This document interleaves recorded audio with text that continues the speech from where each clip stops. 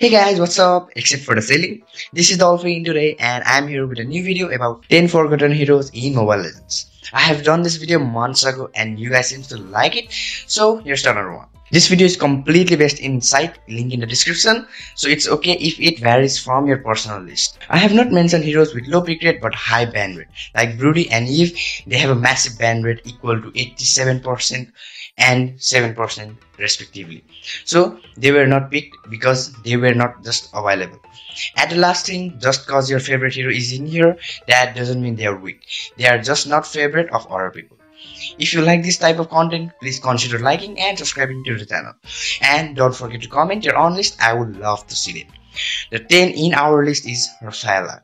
She stands with the pick rate of 0.17.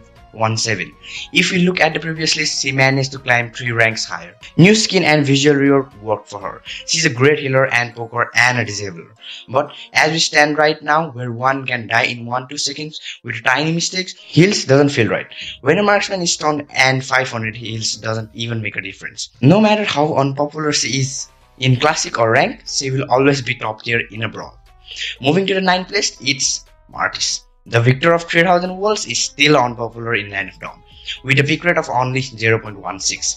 Well, it seems that only 0.01 less than Rafaela, but when we think about it, there are thousands of matches happening every day, so that 0.01 is more than 1000 games. There used to be the day when Martis was either banned or picked, but now he is overshadowed by the other heroes, but he's still very nice against heroes who heavily relies on their CC and the less mobility to no mobility like Broody, Layla and Eve. For our 8th place, another healer. Get the hint, Montu, your community doesn't want any healers. Maybe that's why they stopped making. The flaw of healing is shielding exists in this game. Since you shield even at full SP, but at full SP, the heal becomes literally useless. That may be the reason of our Elf King Estes is sitting with a pick rate of 0.14. But no matter how less he is still played, he still got the best skin. Just compare, this has to be the best skin in the game design wise. It would be cooler if the healing line was black in color, like ink. So, for the 7 and 6 list, we have a class of Lolita and Terizla with a pick rate of 0.13. So I decided to list them according to the band rate because more band rate means less pick rate. That's why Lolita is on our 7th list. To be honest, I don't know why she has less pick rate. She has awesome shield that blocks any projectile. Maybe it's because of her ult, because her first skill is very nice to have. Maybe she's just overshadowed by new flashy heroes. Then to the 6th hero in our list is Terizla.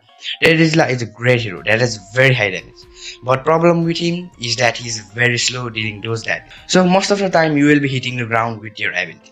The only thing that helps him to hit his enemies is his ultimate, but its cast animation is so slow that it can be easily dodged with the help of any dash ability or the most popular spell in the game.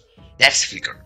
He can only shine if there is a hero which can slow or group all the enemies and stun them for some time until he lands his ability. So he is not recommended for the solo queue, but he can be really bad. He can be really good in a full stack team. Before going to the top 5 list, please leave a like and a sub if it really helps me, and do it only if you like. So one with the 5th place is the King of 7 Seas, Bane. If you play this hero, you are awesome. I have only seen the good Bane players constantly pushing towers, one-shotting enemies, marksmen and even assassins. I think the problem with him is it must be his visual. Come on, he was supposed to be the King of 7 Seas and he looked like a boiled octopus from Disney. Look at him before the rework. It used to give the vibe of King of 7 Seas, but now it's nothing. Back in the time, he was the only one to have a skin that cost more than 1k gems. It was the Halloween theme, so it was very nice. But now, the skin also doesn't feel that good. So I think some visual rework may change that. Then comes the 4th one. That will be... Oh, we again got a class with a pick rate of 0.1 just like before. The higher band rates gets to stay at the 4th. Dinosaur Rider, Brats. To be honest, I don't know why he is so unpopular. Since he was a recent hero, he's a stack reliant. So maybe that's the flaw. The problem with this kind of hero is these heroes are very nice with the stacks but feels pretty useless when they are in 0. Since it can be very hard for some players to maintain the stacks, and if your team doesn't respect to continuously use of your abilities, then it's gonna be hard. And he also doesn't have any mobility, so can be easily kited. Maybe this is the reason behind of his low pick rate. Next one is our necromancer, Vixana. Whenever I am playing against her, I am very horrified. Get it? She horrifies with her first skill. Just trying to be funny. Well, she's a nice mage, but the problem with her is her ultimate, which most of the time defines a hero. But it depends upon the enemy rather than yourself. Well, it's a nice ability if you are a support, but she's a mage, so it doesn't suit her as carry. Then comes our second. I was amazed this hero was picked so low and she's Carmilla. Sorry random guy, yet the truth is bitter. She's currently at a pick rate of 0.08. That's just sad. When I made that video, I was not sure how good she was, but after trying her, she was fun and good. Too. I think it's her ultimate that's holding her back.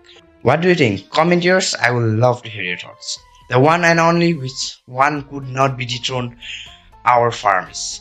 The problem is same, he is the lowest picked hero in mlbb right now, with a 0.06 pick rate. The problem with Farmis is he shines when whole teammates dies. But a death is death. It doesn't matter. Even if you kill all 5 opponents by the help of Farmisol, you can't do anything.